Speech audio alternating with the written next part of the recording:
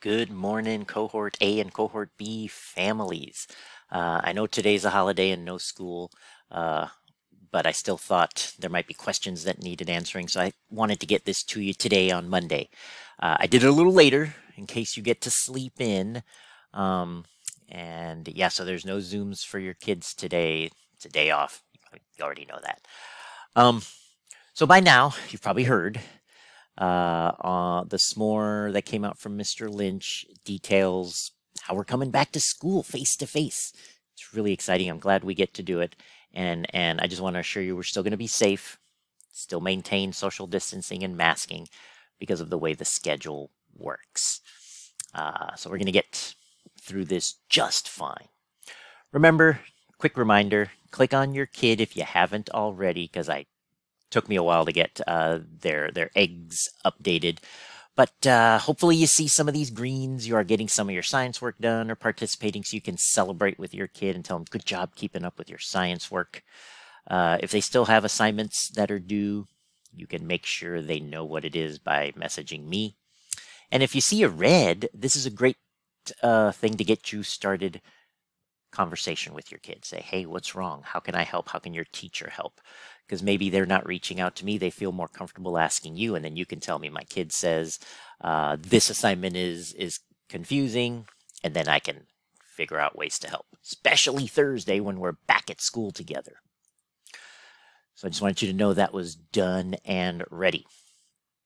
So if your child's in cohort A, notice they're going to be going to school from 8:45 in the morning to 11:15 in the morning.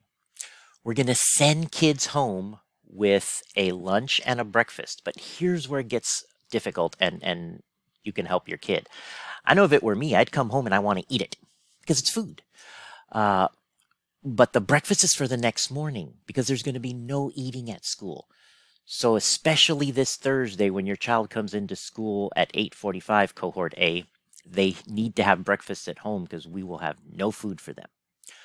And then the lunch, okay, so they go home Thursday, eat their lunch, save their breakfast for Friday, and then Friday they have their breakfast, come to school, and get their lunch, their sack lunch that Friday. So we will give kids their sack lunches and breakfast every day at the end of their day, which probably is close to 11. So by the time they get on the bus, they'll have it. Now, cohort B, you're going to want to eat lunch Thursday. So when you come to school at 1 o'clock, you're not hungry.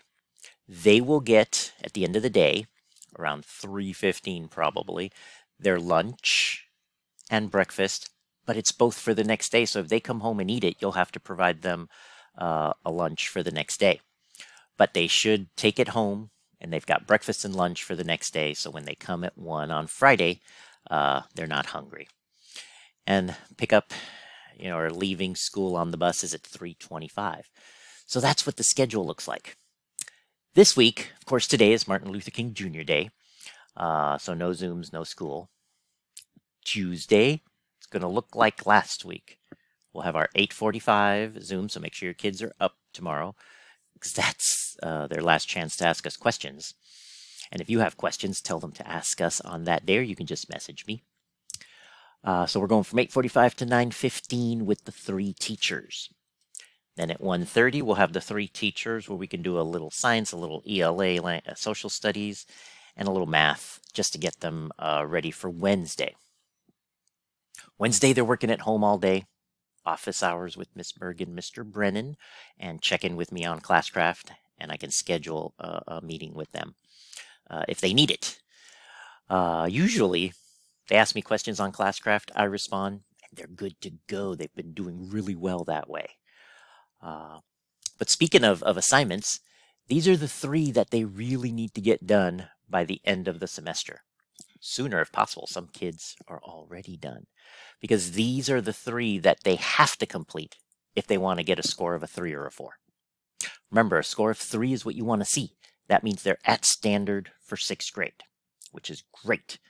For kids who go above and beyond that, kids who are like ready to teach it to their peers because they understand the concept so well, that's how they get a 4. Okay, so don't think of a 4 as an A. Think of a 3 as an A, and a 4 as a kid who's just above that, above grade level. And if your kid gets a 1 or a 2, that just means they're didn't quite get it, or for a lot of kids, means they didn't even do the work. So I don't know how much they know. Even if they do a bunch of the practice work, I get a glimpse. So that can get them up to a 2 because it gives me an idea. But these 3 are the ones where they really show me if they can do it. Now, some of your kids have been doing all my fun, optional, extra work before the required work.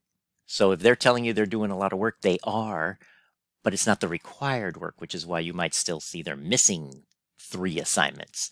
And in that case, if you see a 1 or a 2 on report card, even though your kid's been working a lot, that's why, because they're not getting the required work done. And it's just not showing me how they understand the concepts that we've been working on. So they can work on that Tuesday and Wednesday. Then Thursday, we're back at school. And I just showed you the schedule. Now here's the cool thing. For Cohort A, they come home, 1:30, they've got math with Mr. Brennan. So their 1:30 Zoom time every day still happening. This time even Wednesdays. Okay? Cohort B kids, we need them to get up just to have a full school day. We don't want them to get up at noon, go to school at 1, and think they're done with just a couple of hours of work. That's not enough school. So they get to go to 8:45 for math with Mr. Brennan every day, including Wednesdays. This is going to be great. Ms. Berg and I will still get them started on the math to give them some time to work on it and ask us questions, but they will see Mr. Brennan every day. Whereas with Ms. Berg and myself, they only see us every other day because they will be like, for example, Thursday, I will see A1 or A2. I'll see A2 Thursday. So A2 kids come to me Thursday and I'll see them from this time to this time and then they go home. I'll see B2 kids from 1 to 3:25 and then they go home. A1 and B1 will be with Miss Berg. So then Friday, I see A1 from 8:45 to 11:15 and B1 from 1 to 3:25. So they're only going to see us every other day. Friday, we're going to split it up so they see both me and Miss Berg for half the time, still in their time slots. So we get them ready for the next week. It'll be kind of a close up the week, debrief, all that good stuff. So that's what it's looking like. I hope this answers your questions. I hope you're ready to send your kids. I know I'm ready to see them. And hopefully we'll get back to some fish trapping and doing some more outdoor science. But yeah, a lot of the kids, I need to catch them up because they didn't get much done at home. So if you have any questions, feel free to message me.